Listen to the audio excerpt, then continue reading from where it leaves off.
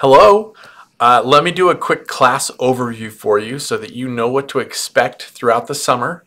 And even though it's only a 6-week course, which seems really short, we are going to get a lot of stuff done. But I want you to be super prepared so that you know exactly what to expect and what I'm going to be expecting from this. So let me just jump over and share my screen with you so you can see.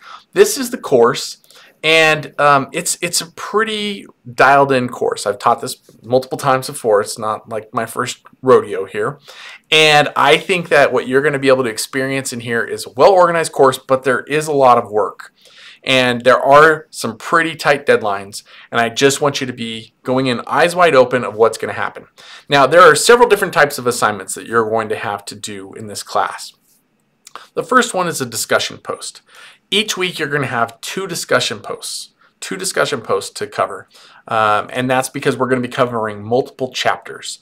Now I've removed some of them from my normal class because I just don't think we have time to go through and do all of it. But I do think it's important that we participate and we have a lively discussion. Now these discussion posts are supposed to be slightly controversial or slightly prone to having different opinions. And that's what we want. There are no wrong answers in this class. This is all a theoretical construct that we're going to be going through. But I do want you to see that these are format of choice. Now, when I say format of choice, a lot of people get confused at this right away, so I want to make sure you're very clear on that. That means if you want to respond with a 3-paragraph response explaining your thing, that's fine. That's great. You can do that. If you want to record a video and explain your thoughts, that's really great. I think that's fantastic because we can all watch it and interact with it. If you want to make an infographic, that's great. If you want to do a podcast type of thing where you just put up an audio thing, whatever format you want to respond in, that is perfect. Now, what I'm looking for is substance, not for, I'm not looking for fluff either. I want substance. So if you can get in and make your point in a podcast in a minute, it better be a good minute. That's great. If you need 2 or 3 minutes, that's fantastic. I don't think you need to be doing a 10-minute video every week. All right, so try to keep it to no more than about 4 minutes of video. But 4 minutes of video is about 4 pages of typing. So, take your pick, do what you want. I had some incredible infographics last semester, people that really spent some time just kind of putting their thoughts and responses down that way. So that's the format of choice. You can do that on whatever you'd like, and whichever way you'd like to do that, I guess is the way I want to say that. You are going to have one paper due, and I believe it is due in week 2 on maybe week 3, sorry. We'll pull it up here in a second, but in week 3 you have a paper due, and it's about subcultures in TV. Yeah, so I believe it's week 3. And on that assignment, you're supposed to watch some TV, follow the prompts. But let me just explain to you what I'm expecting in a paper. I think you've probably already watched a video. I'm a director of marketing over at doTERRA. You're not going to sit here and tell me something in this book that I haven't already read. I've read this book multiple times. I do this for a daily living. What I'm looking for is how you take what you've learned and the assignment that you were given, and how do you meld them together? Don't just explain to me what's in the book. I know that information.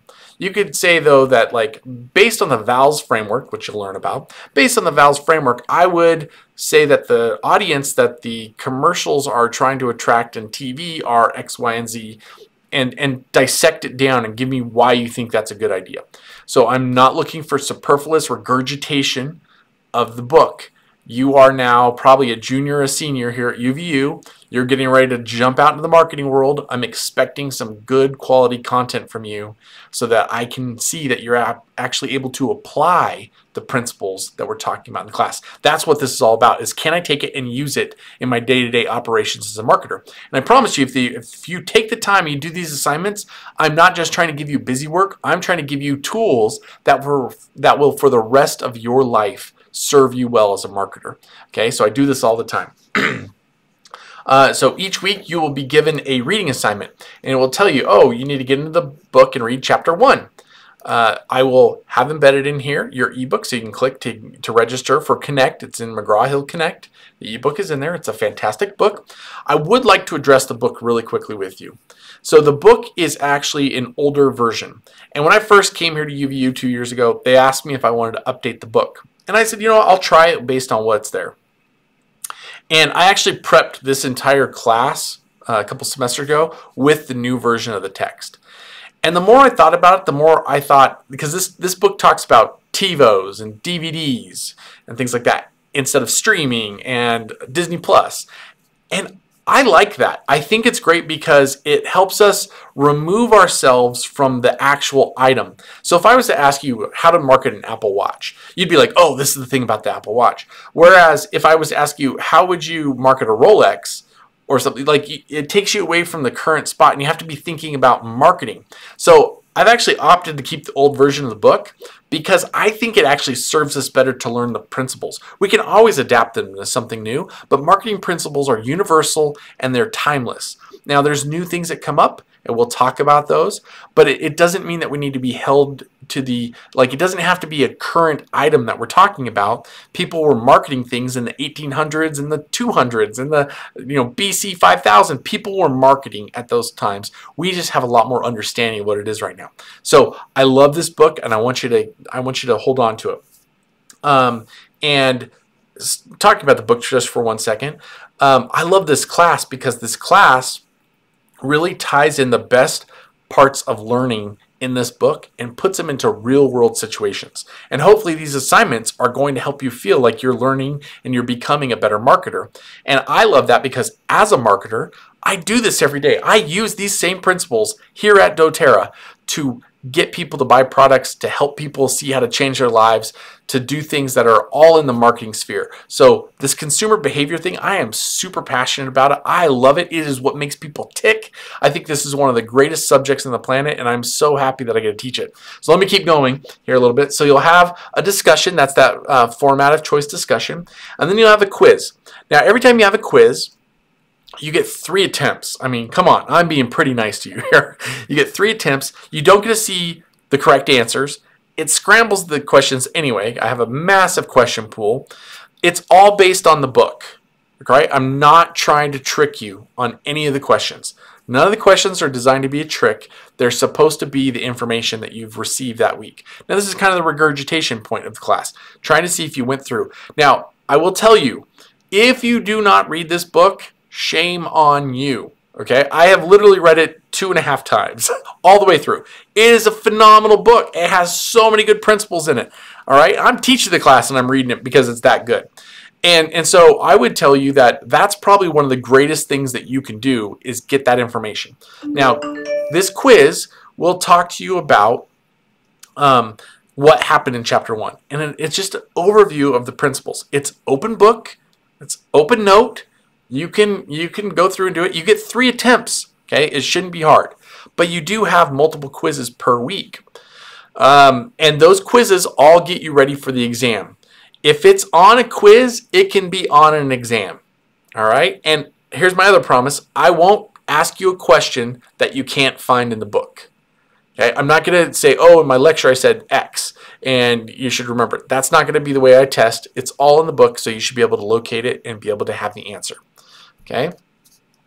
The next piece that I want to talk about here is our team assignment. And so you are going to have a group assignment. Yay! I know everybody just loves group assignments, and it's so wonderful. I have pre-assigned you into your groups. You should already be able to get in there. In fact, your first assignment for MP1 was to, team selection here. I've already selected, so you just have to email me a list, or actually submit a list of who it is and their phone numbers and email addresses, so I know that you've been able to connect. And I've explained that in that assignment. But this team assignment is essentially a way to take what we're learning and apply it to a company. Now, you'd be like, oh, Mr. Greer, Dr. Greer here, what's going on here? I mean, this is pretty intense. I've got to apply this. What kind of company do I pick? Do I need to go see him and interview him in person? Like, all these questions start coming up. Chillax, okay? We're going to be okay. You can choose any company in the world, but they have to be a real company. And you're going to identify a marketing problem they have. And that you're going to have all that explanation in that assignment. I don't have to go through that. But I want you to know that the point of this assignment is to work together as a group to come up with some marketing artifacts. And then you're going to present them at the end of the semester. And then we're all going to comment on it. And then you're going to write a reflective essay. but you're going to go through kind of the basic general concept that someone would if you were having a problem. You're going to identify the problem. You're going to say, okay, what are my strengths and weaknesses, opportunities and threats? What do I think would help move this needle? And then we're going to go forward and do that. And you're going to do that as a group. And so you need to make sure that you and your group have time to get together. I know everybody now knows how to use Zoom. Everybody knows how to use Microsoft Teams at this point. You should all be pros at that. We've been quarantined long enough. And so you're able to do that, and you just need to get together and meet. So that project comes up. Now you have one of those every week as part of your group assignment. Okay, and so you just need to be ready to say that I need to get together with my group, and we need to submit the paper that has to do with that. The next thing that you will have, let me just see here, is, so we've done quizzes, we've done exams. So you're going to have exams come up. Now the exams will cover the previous chapters. Now when you see these exams, what you need to make sure you do is realize that that is not covering the stuff that we're going to be covering that week. So I've actually made the exams due earlier in the week, because what happens is I've seen that people tend to push that off too long, and when they push that off too long, then they've already started going to the next week and they're forgetting the information. So these are timed exams. You get one attempt at it, and you are doing it on your computer there because it's an online course. And so there's a little bit of pressure. There's usually about 30 to 40 questions in an exam, and it covers the previous chapters that we've done. It's not comprehensive. It's not going to go back. If we do the first 3 chapters, it's not going to go back to chapters 1 through 6 on the second one. So the second exam will be 4, 5, and 6, or whatever those chapters are. So that's what you're looking for in there. Now I just want to make sure you have that information. Now you've seen all the different things that are going to be going on in this class. And one of the beautiful things about that is now you kind of have a vision of what is going on. And that's what I want to make sure you have. I want you to go into this being successful, knowing that you can be prepared, and proper planning prevents piss poor performance. That's a saying I learned from the Marines down in San Diego that used to come to my school. So it's the 7 Ps. So you should be planned out that each week you're going to have to spend some time before Tuesday of each week to get a discussion post done. 2 of them actually. You're going to need to spend time on the exam weeks to know that your exam needs to be done probably by Wednesday so you don't get too far into the new chapters. Then you're going to have your team assignment. So there's a lot of work in here, but the good news is you're going to get it all over with in like 6.5 weeks. And I am so excited for you to do that because I know how long classes can take. I've gone through a doctorate program, and I know that school can get long. But you are so close to being at the end right now.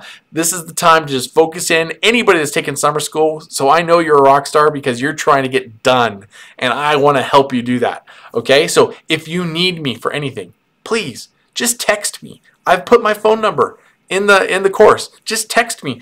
It's okay. Don't text me after like midnight, but I'm usually up till midnight. I usually get up around 7. Like if you text me and I don't get back to you, I'm doing something here at work. So I will text you as soon as I get an opportunity to. And that's probably the best way to get a hold of me because I'm a little bit busy. All right. So if you need help with something or you're trying to figure it out, just text me really quick and I'll fire a text right back to you as soon as I can. And if we need to talk, we can get on the phone. I'm always open to you. I love to tell my students that you've paid tuition and you have free tutoring from the director of marketing at doTERRA. Like this is a pretty good deal, okay? Not only going to learn a bunch of stuff, but if you need to ask me a question about work, whatever, like as long as we're okay, like I have a lot of stuff going on, but as long as I can set aside some time, I spend lots of time with students because I love this stuff and I love helping people like you succeed. All right, so I can't wait to get this going. This is the course overview, and I hopefully have enough videos. If there's something that's not clear, text me. I can record a video. We can get on a phone call, whatever it is. And I am so excited to do this with you this summer. I will talk to you later, and I can't wait to see you in this class.